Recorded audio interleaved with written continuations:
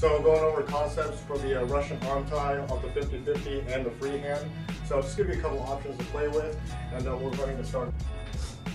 So the 50-50 tie-up, I have my own meat hook here, which is right behind his neck. I got my elbow down, which is right pinned in the center of his chest. He's got the same exact grip. So to break this grip here, what I want to do is I want to shrug up and bring his weight down with me. Now I can start underhooking, controlling that bicep or the crook of the elbow. So here I can start working for my attacks. I can go in and step in. I can go in and go for a trip. I can do whatever I want by bringing him down, okay? Now, sometimes when you get into a scramble of the arms and so forth, they want to pull that arm out.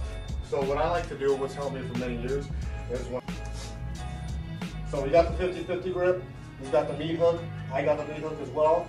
My elbow is right here in the center of his chest.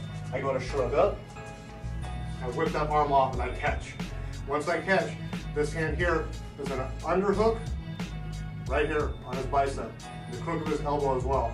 Okay, I'm going to bring his weight down with me.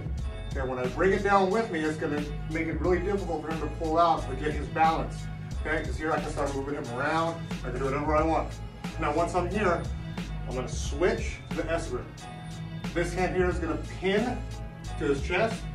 This free hand is going to snake under, creating a fist, creating an arm scissor. Once I'm here, okay, I pull it in. I can load up his hips, or I can toss him, or I can switch coming this way, taking him over my shoulder. That's a little bit of the concepts that you can play with. Hope you enjoy. Thank you for watching.